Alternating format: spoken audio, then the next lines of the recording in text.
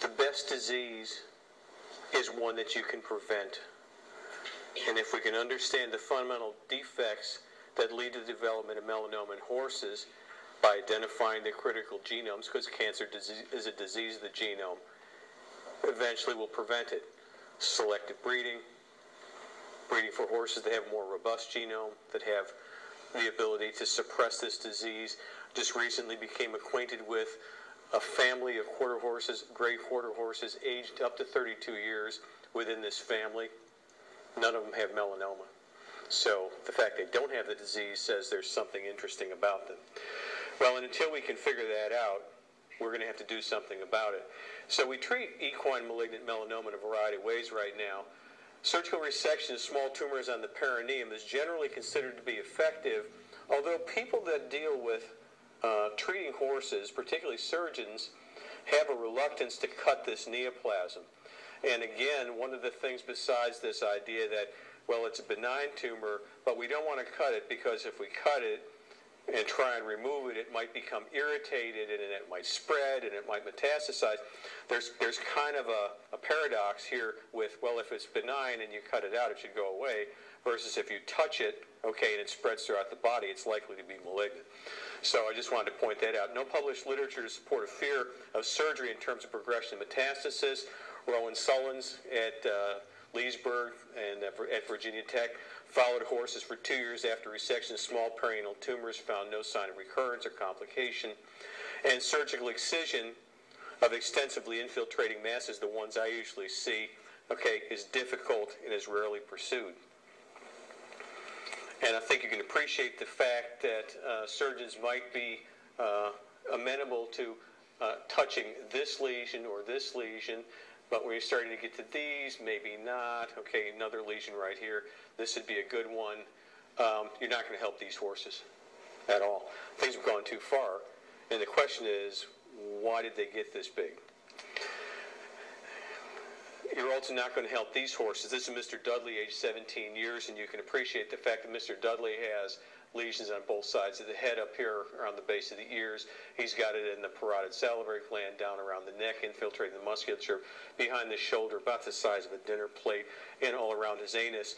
And if you ever doubt that this is a tumor that likes to spread, here it is in the omentum of a horse, in which it actually had spread by infiltration from the perineum into the inguinal canal, and then metastasizes, spread widely throughout the abdomen. The definition of a malignancy. We've done two things to try and treat these more difficult lesions. Several years ago, in fact, just after my last visit here to Gluck, we started a trial of a botanical product, frankincense oil, as a cytolytic for the treatment of melanomas. And within the last year, we've actually evolved a treatment that involves essentially electrocuting tumors. It's called irreversible electroporation. The botanical oil project started out because at Wake Forest, the collaborating institution that we deal with, they took many, many things that are natural products and screened them against huge banks of cancer cells. And they found that some of these things like tea tree oil and lemon oil and some things that were reported to have medicinal value did in fact kill cancer cells. The one product that really came up very strongly in all of their assays was frankincense oil. And frankincense oil is anti-inflammatory, it's antifungal, it's analgesic. Its documented use in the medical literature is over 4,000 years. It was commonly used to treat skin lesions in people in ancient Egypt because of these first properties, anti-inflammatory, antifungal, and analgesic. Topically astringent, and there's a good reason why the three wise men brought it as something of value at the birth of Jesus, because it's a powerful medicinal. Frankincense oil is derived from the distillation of gum resins from trees, Boswellia carteri and Freriana. It's a very complex molecular mixture. People always that are doing cancer research go, what's the active principle? What's the thing that you really want to get at?